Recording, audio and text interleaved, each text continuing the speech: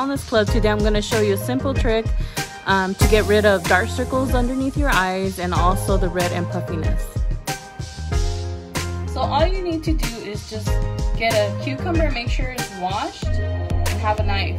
But when you're working with a knife, make sure you are very safe and you have somebody to supervise you, okay?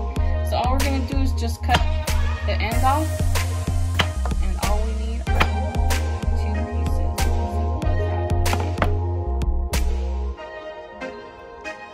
Alright guys, so the next step is really relaxing. Go to your couch or on your bed, prop a pillow behind your neck, and simply put the 2 pieces of cucumbers that you cut on each eye. We're going to start with our right and our left. So after 15 minutes or so, just go ahead and simply remove, and you'll see the difference in your eyes. You'll feel more refreshed and you'll have less puffiness in your eyes, and also if you repeat the process, it will help with the dark circles underneath your eyes. Thank you for watching and hope you enjoyed it.